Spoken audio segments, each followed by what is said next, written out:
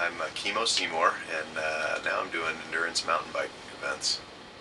So, how do you train and have a real life at the same time? Most of my rides start about 4 in the morning.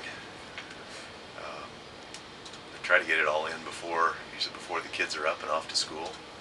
Um, I have the luxury of having a lot of flexibility, so I can go during the day too, and sneak away from work or go in the afternoons. So What do you do for a living? I manage a portfolio of private investments. Our biggest company right now is an event promotion and management company. We put on triathlons, running races, mountain bike events. Oh, so it must be pretty easy for you to do all that stuff. And it's kind of fun, kind of a labor of passion, if you will.